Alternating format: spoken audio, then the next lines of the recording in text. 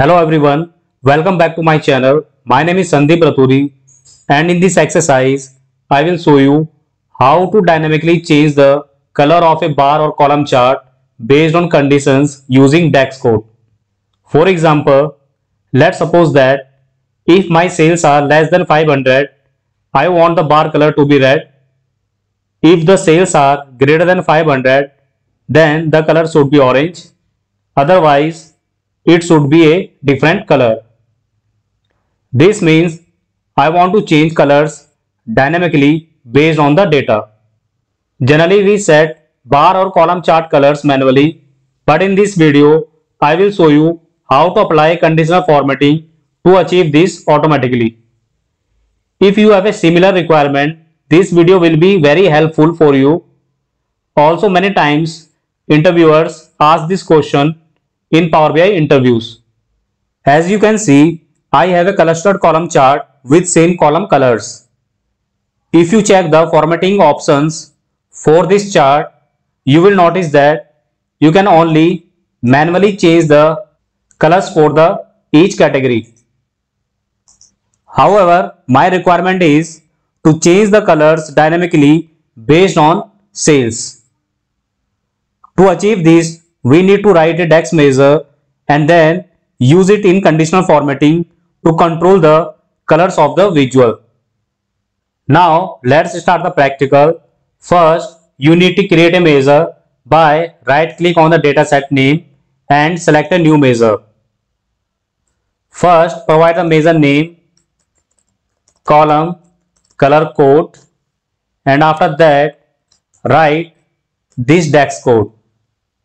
Now, I will explain this DAX code in detail. First, we used switch DAX function. The switch function is used to evaluate multiple conditions. And next, we use true DAX function. The true function allows multiple logical comparison inside switch DAX function. And after that, we have multiple conditions as you can see that. So, first condition we have, if sum of sales is less than equal to 500, then it will return the red color. And for red color, this is the hex color code. Next condition we have, if sum of sales is greater than 500 and sum of sales less than equal to 3000, then it will return the orange color. And this is the hex color code for orange. And last condition we have, if sum of sales greater than 3000, then it will return the green color, and for green color, this is the hex color code. And in the else part, if sales does not match with any condition, so it will return the gray color, and this is the hex color code for gray. And after that, click on commit. So as you can see here, measure has been created successfully. Now we will call this measure in the cluster column chart. So select the cluster column chart, go to the format option, open the columns option and ensure in this drop down all is select. And after that you can see the function button here. Click on function button and in the format style drop down, select the field value and next expand this drop down and here expand your data set and select your measure and click on OK. As you can see, the column colors have now changed based on our conditions and the colors specified in the DAX code. Now the next question is, how do you find the hex color code? It's very easy. You can either search on Google or you can use this method.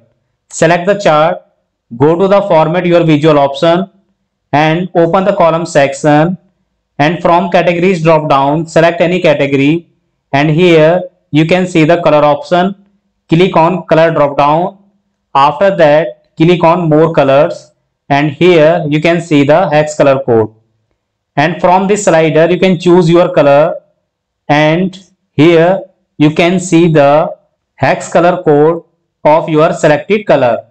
And from here copy the hex color code and note it down somewhere and later on you can use this hex color code in your DAX measure. That's all for this video. If you liked it, please like, share, comment and subscribe to the channel for more videos. Thank you.